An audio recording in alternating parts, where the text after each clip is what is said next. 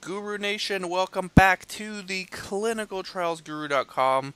I have a very special guest for you guys today, and gals. Suha Sala. She's a CRA. And actually, why don't you introduce yourself, Suha? Sure. Hi, everyone. I'm Suha Sala. I'm a senior CRA too. I've been a CRA for about 4 years now. I got my start in the industry after graduation, so 2010, and I started out as a CTA. I actually started out in regulatory, if you want to go back that far. And then I was CTA for a little while, and then I moved up to being a senior CRA too, where I'm at now. And so, okay, so I have a CRA Academy. A lot of students are going to want me to focus in on that. And there's going to be a lot of content for you site owners or study coordinators, so you sites out there. We're going to get into some site stuff too. But how did you get a job right out of college? Is that what you said? Right out of college? Yeah, I was right out of college. It was kind of in a dip in the economy too. Yeah, how'd you Well, as pull that off? political. So I was really persistent. I kind of wanted to make sure that I was going to have a job upon graduation. So I started early. That's what I would recommend to anybody that's wanting to get a head start in the industry to just, maybe take the beginning of the last semester in college that you're in and really network well. So I actually got my start by reaching out to recruiters, and I was very persistent. I would follow up almost weekly to see what kind of jobs that they had. And, even though I was kind of really wanting to make sure I had a job, I didn't accept everything they gave me. I wanted to make sure that once I was put in, it was going to be towards the career path that I wanted. So once I got an in a big CRO, even though it was regulatory and I knew I wanted to do ClinOps eventually, Hmm. I said yes because it was a good opportunity. So how many? And you said you started in regulatory. How many interviews did you have to do total, or Mhm. how many applications did you have to do total to just get one job? So the nice thing about working with a recruiter is you just send them your resume and they do the work for you. That's kind of what I would really actually recommend. It takes a lot of the guesswork out of things. So if you work with a good recruiter, I wouldn't recommend double dipping because sometimes you'll get like two interviews at once and you're like, I don't know which one, which job I'd go to. So I'd recommend with kind of sticking with one recruiter or one company and kind of throwing your application out there. And so once you get a good response from, or you kind of feel like it's getting serious from one of those avenues, then you kind of work with them closely to set up, like a good interview time, or you go ahead and kind of work with them to figure out this is the interview that I want to go with, or this is the job that I want to Mm-hmm. go with. And That makes what made you in college sense. even know that you wanted to do research? Like, how did you even get introduced to this field? Yeah, so I went to pharmacy school. I have a bachelor's in pharmaceutical sciences. So I didn't want to go do the actual pharmacy route, like the retail pharmacy route, because I worked at a pharmacy for 4 years, and I didn't feel like that's how I wanted to spend the rest of my career. Yeah, So I'm pre-farm also. I was a pre-farm major, yeah. and they kept asking me because I would go to the meetings at University of Arizona for the pharmacy school, and they would Hmm. ask all the students, all the undergrads, why do you want to be a pharmacist? And my Hmm. answer was because I want to own my own pharmacy, And then Yeah. I slowly started realizing that I'm more of a entrepreneur and less of a scientist, and so that's Yeah. the route I chose. So similar, yeah, we're both pre-farm. Exactly. Yeah. I think a lot of people that I've talked to have started out in one field and they got this opportunity. Like I have coworkers that are PhDs in biology and coworkers that are like English majors. So, you might start out thinking that you want to go somewhere, but you eventually end up somewhere else. Or like you might become a site owner or site manager or something similar to in this field. Mm-hmm. Now, how did you go from regulatory, and how Hmm. long did it take you, and to get to CRA? Like, did you get invited or asked to be a CRA, or did you have to actively pursue even when you were already working in the company? Mhm. Yeah, so that's a really good question. So, two parts. The first thing is when you work with a recruiter, sometimes you get contract opportunities, and that's actually how I started. So, like I mentioned, that dip in the economy at that time, or the hiring, it's kind of like a hiring freeze, basically. So they were very cautious about hiring full-time employees, but they were hiring contractors because big companies sometimes don't want to make that commitment where they bring on full-time employees and it doesn't work out. So I started out as a contractor. So after my contract, I went to, I think, another department, and then I became a CTA still as a contractor. CTA, So clinical trial assistant or administrator? What is that? clinical trials assistant. Okay. So that's the biggest start for a lot of CRAs is becoming a CTA first, a clinical trials assistant Is that first, and same then thing as an in-house CRA, or is that like another step above the CTA? that's another good question. So a lot of companies have them where they're the same role, but some companies, the bigger the company, the more specialized they are. So they it was a different role than an in-house CRA or what we call the ICRA. So that's Gotcha. another start, but it's also kind of harder to get into being an ICRA right away. It's easier to be a CTA first. So I would focus on getting that instead of an ICRA position because even for ICRAs, they're requiring CRA experience So now. basically, if I get this, correct me if I'm wrong, the economy was bad, so you were getting contract positions, and each time your contract would expire, they would Mm-hmm. tell you, hey, you could reapply, and then you could reapply on for a different job title. Exactly, yeah. So you could, whatever other contract opportunities they'd had, they Ah. would just shift you to that one. It And they was kind of like like, you because they don't care what you do. If they like the person, they want you to stay with them rather than go somewhere else.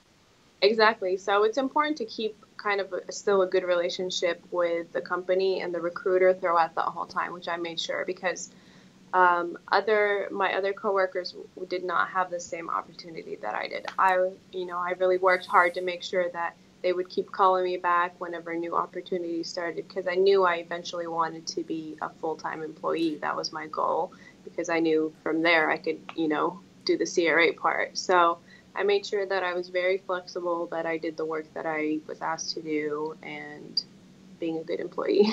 And were you actually an employee of the recruiting company? And did you get paid by them? Yep. So you get your paycheck through the recruiting company. And they take off the top for sure, right? Yep, yep, they sure do. Do you know So, the percentage approximately? I don't actually, but I do know that you're gonna get initially you would get paid really low because of that. Yeah. Because they take a lot. And you would think, they'd negotiate a higher salary for you because they would take more of the top off for them, but it doesn't work like that. Yeah. It's kind of like they try to do what's in the best interest of the company that they're hiring. So the company that's hiring is wanting to pay the lowest they can. Right. So they try to low sell you instead of upsell you. If that makes sense. But that's a good way to get started, right? Yeah, I mean, it's like paying for it, but you're getting your start, and now you're a full-time employee, right? exactly. Yeah. So after being a contractor, usually, so contracting is about like 6 months periods at a time. Usually the extended. So after 6 months of being a CTA, it was actually 5.5 months. Mm-hmm. Um, I got converted to full time, and I also got converted to being a lead CTA. So not everybody Ah. gets to be a lead CTA either. Yeah. So I guess what I'm trying to portray is that you kind of have to overachieve a little bit, and you have to kind of stand out. You kind of have to be a leader. They want to see interpersonal skills. They want to see you really, go above and beyond and kind of help out other teammates because those are the same qualities that you're going to have to do as a CRA. So if you don't stand out from the bunch, there's a lot of CTAs if you want to think of it that way, and a little less CRAs, like kind of the ratio. So you kind of have to stand out in the bunch if you're trying to, if that's your end goal. And then you became a CRA and lived happily ever after. Yes. So Writing I'm gonna reports. writing reports in my evening, which I'll be doing in a little bit. Yeah. So that's kind of the life. I mean, you become they kind of threw me in right away. I think that some companies are trying to steer away from that now. They're trying to develop their own CRA training programs in house, and they're trying to have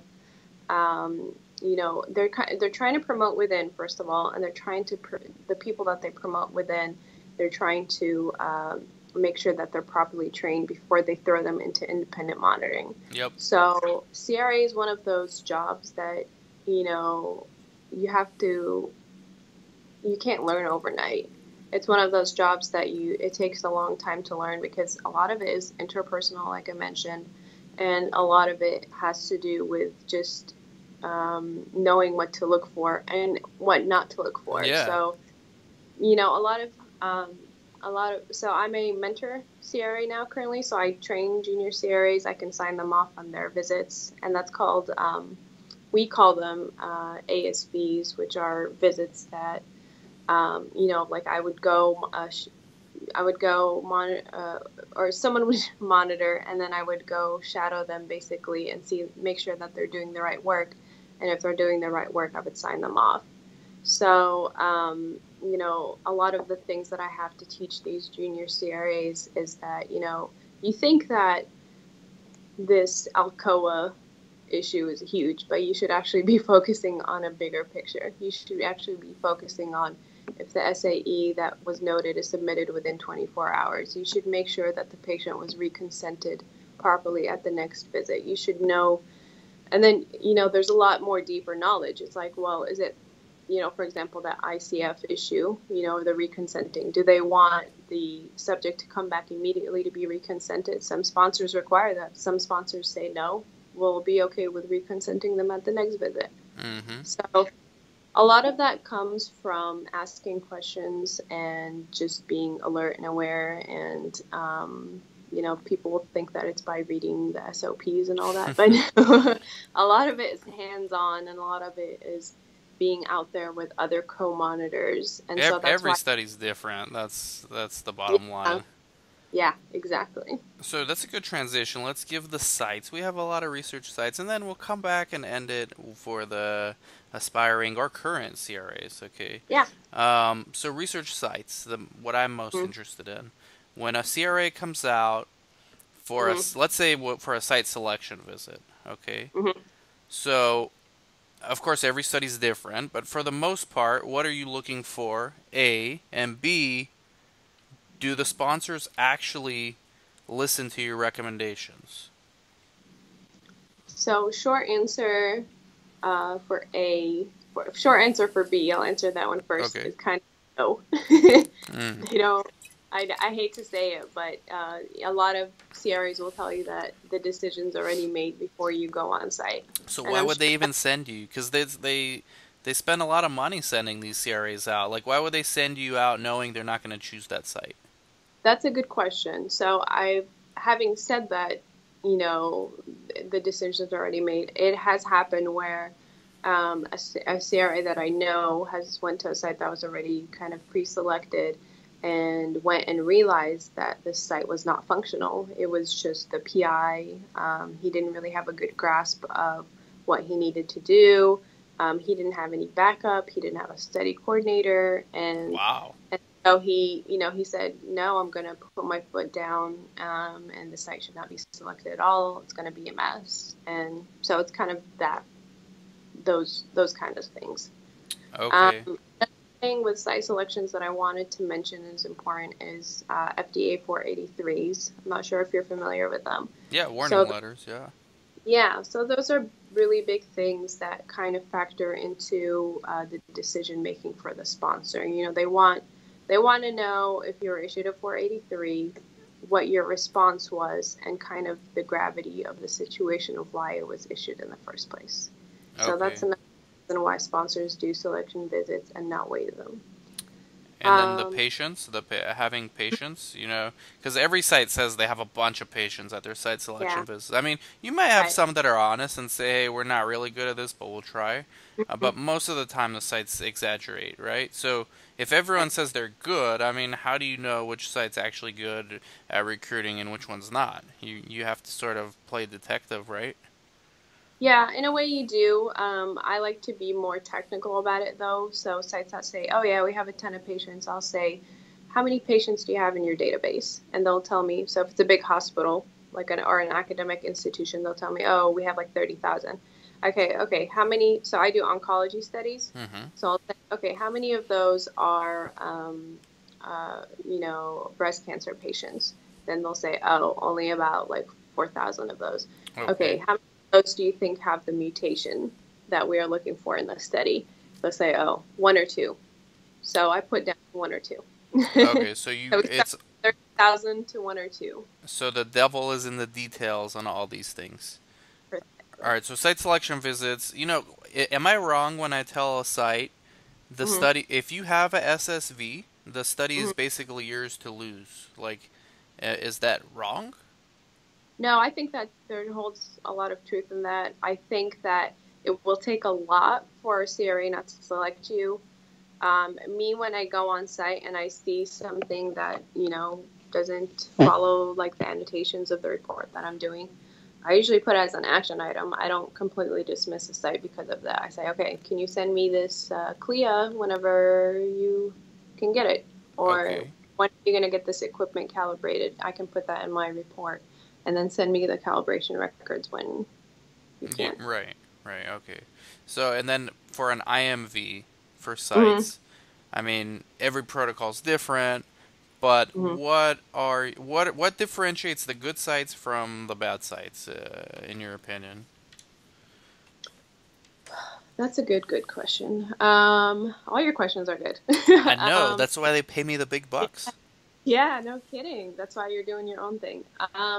So I would say the number one thing that will make me happy as a CRA is a coordinator who's entered data, a coordinator who has a good organized chart. Like I know, there's no real boundaries for what you should put in a chart, your source documentation or whatnot. But if you have it in order, that means that there's going to be less transcription errors. So the most infuriating thing is, having to go through a really huge binder with duplicate information or incorrect information while I'm source data verifying. So my recommendation for site owners would be pay the money to hire a good study coordinator. That's going to be your biggest investment because if you don't do that, it could also be your biggest downfall. You Yeah. don't want a 483 being issued because of a error that the study coordinator who only has high school experience and didn't know better did a mistake. Even though you have oversight, you cannot, as a PI or as a site owner, you cannot have control over everything. But if you really invest into a good study coordinator, even if you don't, if you have one or two backups for them, I would really recommend taking the time to train someone Mhm. good, the backup, but really having that main coordinator being very experienced and very good. Yeah, I've heard like for the most part, the monitors, they'll try to work with the sites, and then if the site's still having issues, they do what's called a corrective action plan, and Mm-hmm. maybe the sponsor or the CRO will put the site on hold. But Mm-hmm. I mean, would a CRO or sponsor ever contact the FDA and say, "Hey, we have a bad site here"? I don't think that really happens, does it? Unless there's fraud. Yeah, I honestly haven't heard of that happening, not to Okay. say. But we usually, from a CRA standpoint, that's actually our job to prevent things like that from Right. happening. Like I actually, when I try to explain to people what my job is, which is very difficult to do, I say I do a lot of pre-audit work. I want to mention that I want to prevent the FDA from, coming in and finding something really bad. Like I'm there to help the site out. I want to make sure that everything is being followed by protocol. Finding a whole So, bunch of stuff. Now, as a CRA, you Mhm. have a lot of influence over whether the site gets put on a screening hold, whether they need a corrective action plan. Mhm. Um, is that like, let's say the site is put on a screening hold and are Mhm. forced to do a corrective action plan? Is Mhm. that the end all be all, or do you think that site usually is allowed to screen again? Yeah, I'm asking for a friend. I'm sure you are. Very specific questions. Yes. No, I don't think it's the end of it. I have had experience with enrollment closed sites, and first of all, the very last thing that a CRA wants to do actually is put you on hold. So keep Mm, that in mind. They will do everything in their power to actually not put you on hold. But if there's no cooperation, if there's no PI oversight, and there's no like willingness to fix the situation, then that's what's going to happen eventually. yeah. Because what the sponsor doesn't want to do is put themselves in a situation where they have an enrollment open site that's constantly making mistakes, Mm-hmm. and they're just, and a bunch of stuff is going to be found that's not right. They want to make sure that the data does have integrity. So what they're going to do is going to close the site, send CRAs out there to clean it up, and then once it's cleaned up, they're going to see if there's new SOPs. So I have had experience with that actually. I had a site where they had a 483 and they were like enrollment closed before, and I had to go do an SSV for them. This was for another study. And what the sponsor asked me to do was to go there, make sure that their new SOPs are reflective of the action that they've taken, to remedy previous situations, that they have a new system that has quality control in it. So if you show new SOPs, if you show a new system of, hey, we hired more resources because our issue was we didn't have enough resources and everything was just being thrown into the EDC, or the study visits were being missed. If you show that you've taken action to correct those steps, then it's kind of Mm-hmm. like a second chance at things. Yeah, and we'll wrap up because I know you got to go write those reports, Yeah. Suha. But because I got to do that Wednesday. But I interviewed Brenda, who teaches for the CRA Academy, but she's also a Okay. senior CRA.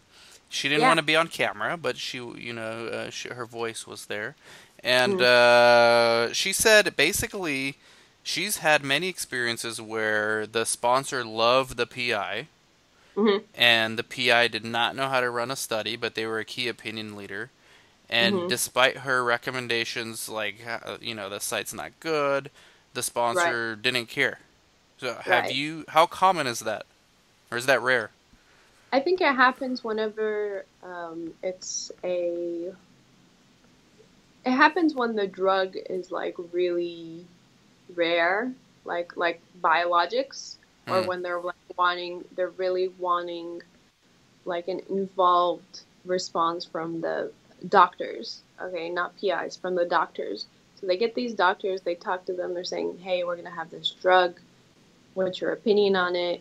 And then the doctors are involved, and then these doctors later, they happen to own research sites. So Hmm. naturally they're being selected to do this thing, and so they already have a close relationship with sponsors. So not to say that there's any bias or anything, it's just an easier way for, like, the sponsor already has that relationship with these Yeah, doctors, so that's a good why way to not? explain it. Yeah. Yeah, So thank it's you like, for why? explaining that. That makes sense actually, because these doctors are like celebrities in their little world, and other Exactly. doctors are gonna look at them and say, "Hey, I did this clinical trial, and I'm Yeah. recommending this drug." So it Hmm. makes a lot of sense. Thank you for clearing that up. Finally, Hmm. things CRAs can do. So we helped the aspiring CRAs. Okay, just you got to Hmm. go out and get it. It's not gonna come to Yeah. you. Start Yeah. early. Do it now. Get a broker or whatever it's called, a Recruiter. recruiter, Yeah. um, and then just get entry level regulatory, whatever. Then we help the sites out with the site selection visits, what makes a Hmm. good site and a bad site. All right, what about existing CRAs? This last 2 minutes will be dedicated to them. Sure. Like myself, I'm an existing CRA, so Yeah. how do you not lose your job? How do you not screw up? I think what CROs are shifting towards now is This is cold hard truth, right? They want yes people, like they want yes men. So, Mm. don't say, oh, like I don't want to do this. If they're sending you somewhere, if they're assigning you on a study, my recommendation as a CRA would be to go along with that naturally. Mm. Um, Another thing for existing CRAs is you have to understand, this is kind of like more for CRAs that, are like CRA 1 or CRA 2s. You have to understand that it's very demanding work-life balance. So you have to have like a long-term goal or kind of know what other areas you want to go into eventually. Mm-hmm. So you got to start thinking about that pretty early. Site owners, hit me up, CRAs. There's a lot of you out there. You're not alone.